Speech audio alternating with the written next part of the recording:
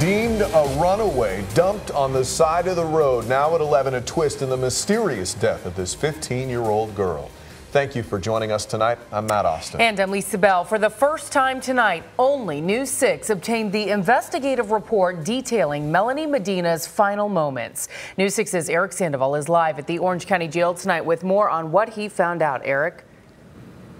Yeah, well, the man accused of dumping Medina's body is actually still here at the Orange County Jail tonight. But we found out her 16-year-old friend and her mother are actually helping investigators piece together what happened in this. Her friend tells investigators she was in love with her, while her mother says she had a rebellious teenager. 15-year-old Melanie Medina's mother told Orange County Sheriff's investigators she pulled her daughter out of school on April 6th and was sending her to live in Costa Rica because of her daughter's behavior.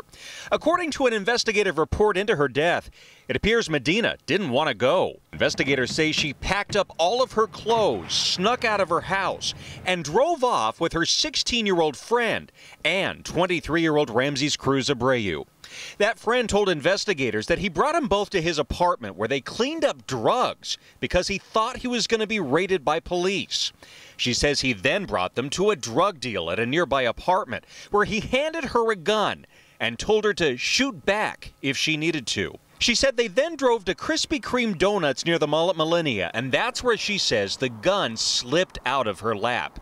She fumbled with it and unintentionally pulled the trigger, causing the gun to go off, according to the report.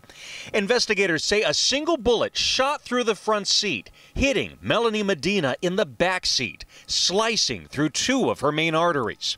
The friend told investigators she asked Cruz Abreu to take her to the hospital, but he refused. Instead, they dumped her body along this road.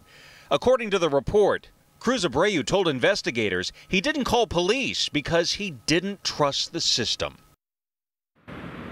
Now, we found out that story about her packing up her stuff was actually backed up by a man who lives in Polk County. He evidently found that plastic container on his property. He found all of her clothes inside, and he even found her middle school ID. Keep in mind, that is 63 miles away from her home here in Orange County. We're at the Orange County Jail tonight. Eric Sandoval, News 6. Lisa? Eric, thank you.